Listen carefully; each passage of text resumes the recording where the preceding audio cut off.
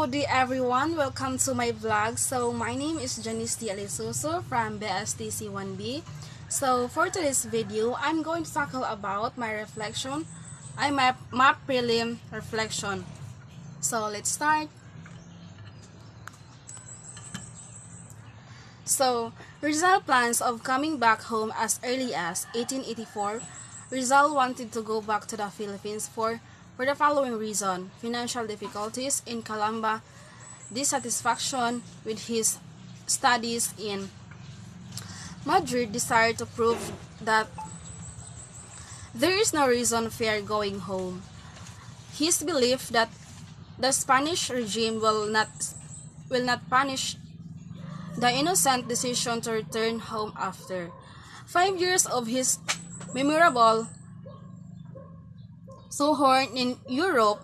Rizal returned to the Philippines. However, Rizal was warned by the following not to return to the Philippines because his Nolimi Tanghiri angered to the friars. Rizal was determined to come back to the Philippines for the following reason: to operate his mother's eyes, to serve his people, and writing were affecting Filipinos, Spaniards, to inquire why Leonor Rivera remained silent. Rizal left Rome by train to Marisal's, a French port, and boarded Gemna, the same steamer that brought him to Europe 5 years ago. There were 50 passengers, 4 Englishmen, 2 Germans, 3 Chinese, and 2 Japanese, and 4 Frenchmen, and 1 Filipino. Rizal. When the ship reached Aden, the weather became raw and some of Rizal's book got wet in Saigon, Vietnam. He is transferred to other steamer Haiphong that brought him to Manila. This paper of the succeeding of his first novel, Jose Rizal continued to wrote novels. His second novel, entitled El Filibusterismo, also known by its English title of Reign of Greed. In his second novel, tackles some issues from the previous novels, which is continuous that Nolimi Tanghiri's dedicated to the affirmation novel for our country, especially to the 3 martyrs, namely Mariano Gomez, Jose Burgos, and Jacinto Zamora, who are the victims of injustice and violence under the Spanish rule. The main reason of El Filibusterismo enlightened the society of bringing the Filipinos closer to the truth. But whereas in the first novel, we are encouraged to ask and aspire for change and liberation, in this novel, the society yearns to open its eyes to reality and rebel against the Spanish government.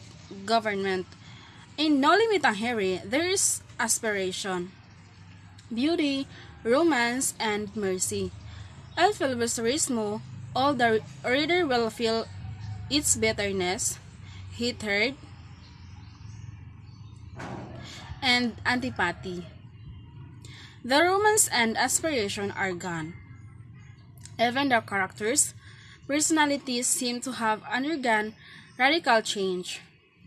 This is how different Rizal's second novel is, considering that both were written by the same author, which is Jose Rizal. The plots are poles apart.